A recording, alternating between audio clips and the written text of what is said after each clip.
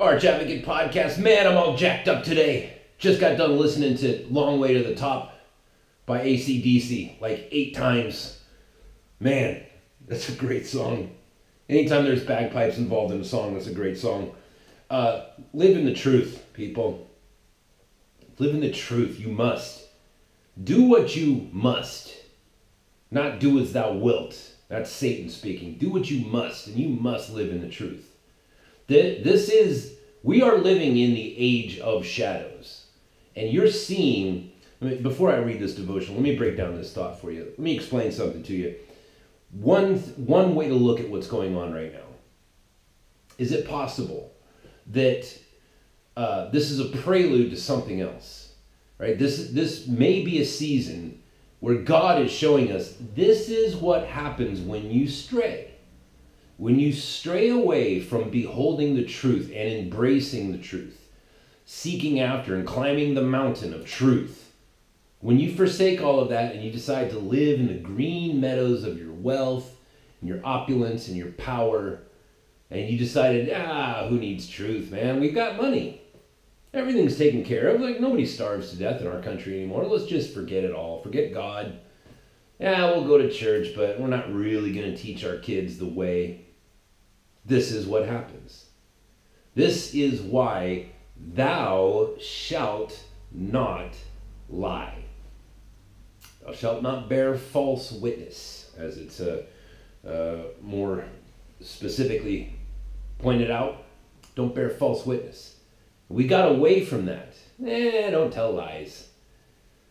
Don't lie, but if you do lie, if it's just a little white lie, then I guess you're okay. You know what I mean? Like that whole thing, like we have as a church, as a nation, as a people, we have strayed away from the truth, and now the liars are running the show, and they're unabashed. You can catch them lying, and they will just lie some more, and they'll do it completely unrepentantly.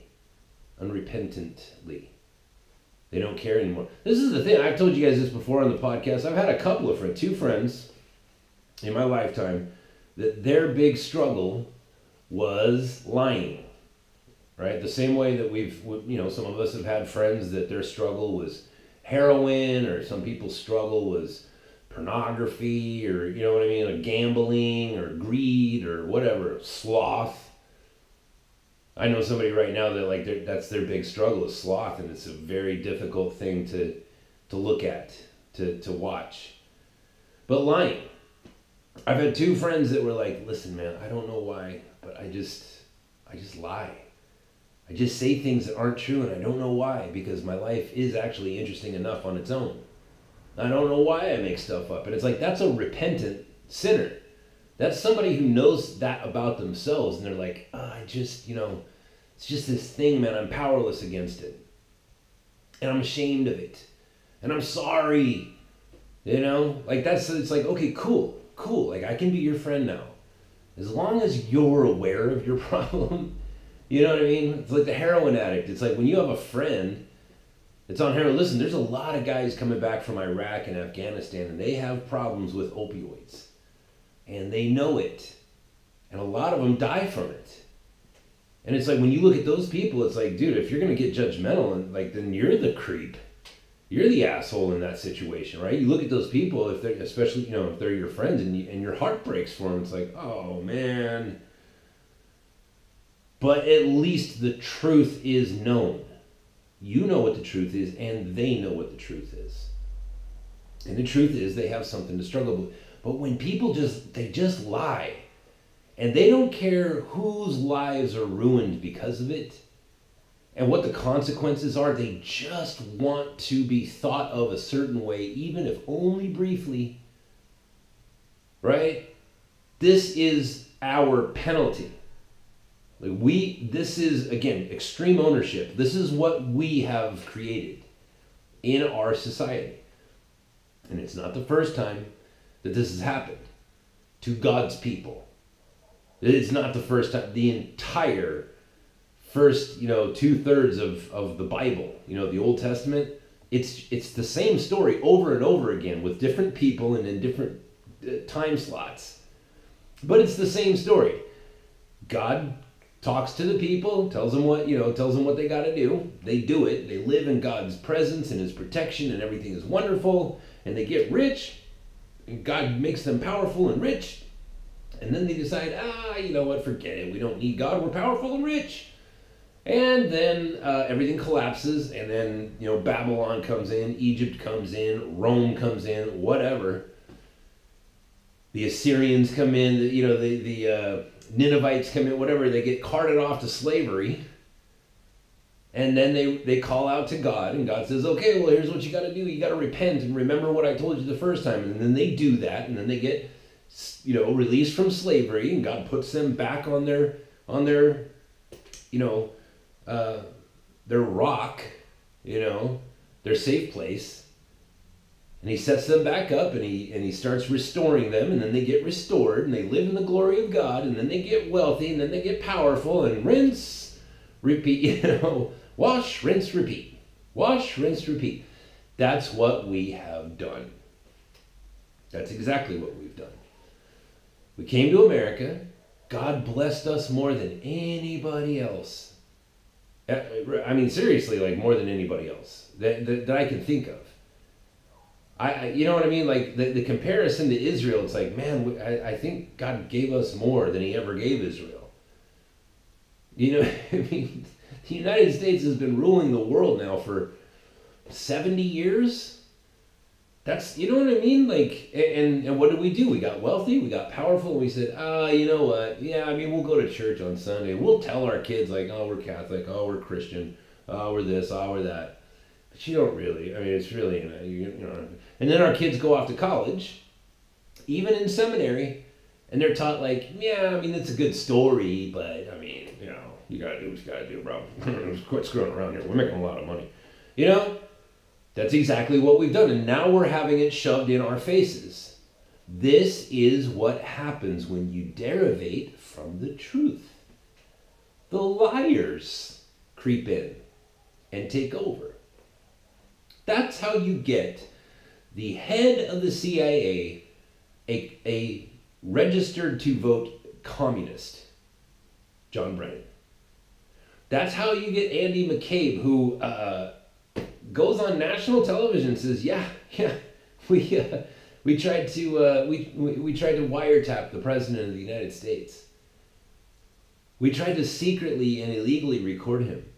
Oh, this whole thing with the Russia thing, yeah, that was all, the seed of all of that was the Trump dossier, which was paid for by Hillary Clinton. That's where it all started, a thing that Hillary Clinton had created. You can get lost in looking at the insanity and wondering how it is that everybody keeps buying all this nonsense, but really it's my fault. You have to say that to yourself. This is my fault. Extreme ownership. It's very uncomfortable. But it is because we have lived unrepentant lives. And now it's time to repent. And guess what? God's goodness has never changed. So let me read this devotional to you from Jesus Calling, if you're watching on YouTube. Jesus Calling, this is written by a lady named Sarah Young, who was a longtime missionary. And it is written as a devotional in the first person. So it's just like Jesus is talking directly to you and to me. Learn to live in your true center in me. I reside in the deepest depths. Wow, let me start that whole thing all over again. I was talking like Mike Tyson there for a second. Learn to live from your true center in me. I reside in the deepest depths of your being, in eternal union with your spirit. It is at this deep level that my peace reigns continually. You will not find lasting peace in the world around you, in circumstances, or in human relationships. The external world is always in flux, under the curse of death and decay. But there is a goldmine of peace deep within you, waiting to be tapped. Take time to delve into the riches of my residing presence. I want you to live increasingly from your real center, where my love has an eternal grip on you. I am Christ in you, the hope of glory. Now, for you people listening on, if you're just tuning in, watching on YouTube, I recommend that you go listen to the entire episode because I explain why I'm so jacked up today, so happy. Listen, if you want to hear the entire episode of the podcast, if you want to listen to the audio podcast, if that's your thing, go down to the links below. In today's episode, the link to today's episode is down there both on iTunes. I'll put SoundCloud on there, and I'll put iTunes, SoundCloud, and then the Libsyn link. And you can click on that and listen to the whole thing. But if you just want to watch this clip, great. Please hit subscribe. Please hit, which way is it? Please hit the bell icon, and please hit share. If you'll notice, I have less than 300 subscribers. You can change that. You can be the guy that says, dude, I've been with this guy since back when he was just a little no-name guy with less than 300 subscribers. You can be with me when I have millions, when I'm bigger than PewDiePie, man. By the way, nobody's bigger than PewDiePie. But please hit subscribe, please hit share, and please hit the bell icon, because that's the YouTube algorithm with Google and everything. That's how it works. And if you do listen to the podcast on audio, please make sure to hit subscribe to that as well. And for all of you people who are complaining about how bad the sound is, and the fact that there's no graphics and blah blah blah, it's because I need money for that. So if you want to support the show, the show is at the moment 100% fan funded. So please send your money. Remember that song "Send Me Your Money" by Suicidal Tendencies? Great, one of the greats. You can send me money at paypal.me/archadvocate, paypal.me/archadvocate. And no, I don't do Patreon because those people are evil. We don't do business with evil people.